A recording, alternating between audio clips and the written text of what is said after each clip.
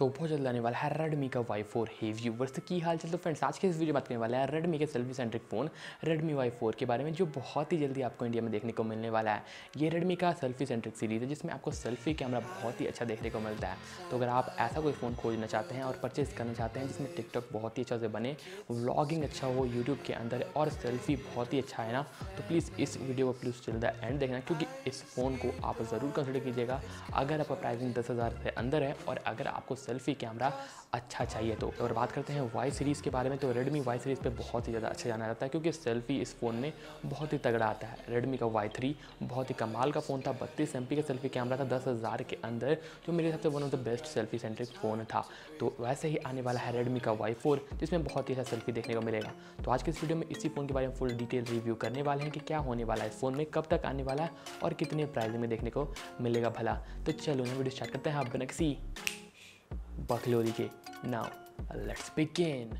तो फ्रेंड्स नहीं बात करें कुछ बेसिक स्पेक्स के ऊपर, डिस्प्ले आपको 6.26 इंचेस का देखने को मिलने वाला है जो 720p HD डिस्प्ले होने वाला है। बात करें यहाँ प्राइसिंग के बाद 9,000 के अंदर में ये फ़ोन होने वाला है जो बहुत ही अच्छी प्राइसिंग के साथ में आने वाला है। 6.26 इंचेस का HD प्लस डिस्प्ले होगा जो वाटर ड्रॉपलेट नॉच के साथ में ही आएगा, ये तो कन्फर्म है। IPS डिस्प्ले होने वाला है, आपको एमोलेड नहीं मिलेगा, ये तो ध्यान रख लेना। बात करें यहाँ पर प्रोसेसर के ऊपर, तो इसमें आपको देखने को मिलेगा स्नैपड्रैगन 675 वाला प्रोसेसर जो मेरे हिसाब से अच्छा रहने वाला है। 9,000 के प्राइसिंग में अगर आपको 675 देखने को मिले तो PUBG तो बहुत ही आराम से खेल ही सकते हैं और कैमरा भी बहुत ही अच्छा होने वाला है। 32 MP का फिर से आपको सेल्फी देखने को मिलेगा जिसमें और बहुत ही ज़्यादा नए नए फीचर्स आपको आने वाला है।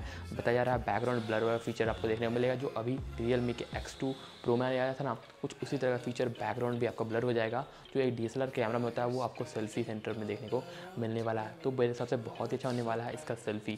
बैक में आपको ट्रिपल कैमरा सेटअप होगा जिसमें प्राइमरी कैमरा 16 MP का बताया जा रहा है, सेकेंडरी कैमरा 8 MP का होगा एंड लास्ट कैमरा आपको 5 MP का होने वाला है। तो अगर 60 MP का बैक कैमरा नहीं होता है तो आपको 48 MP का देखने को मिलेगा, लेकिन ये दोनों में से कोई एक ही सेंसर मिलने वाला है, ये तो कंफर्म है। तो कुछ इस तरह का ये फ़ोन देखने को मिलने वाला है जो 4GB रैम और 3GB रैम के वेरिएंट के साथ में आने वाला है। 3GB और 32GB स्टोरेज का प्राइसिंग के बारे में बात करें तो 8,999 में देखने को मिलने वाला है।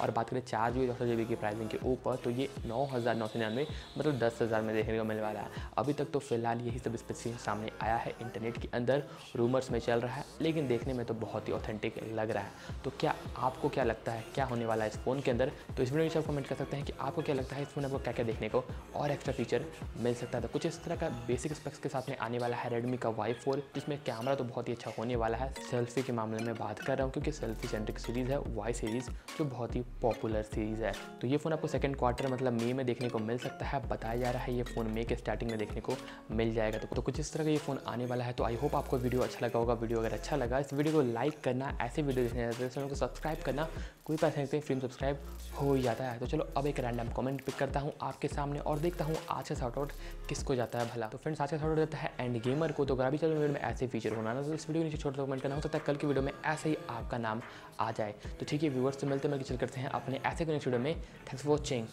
बाय।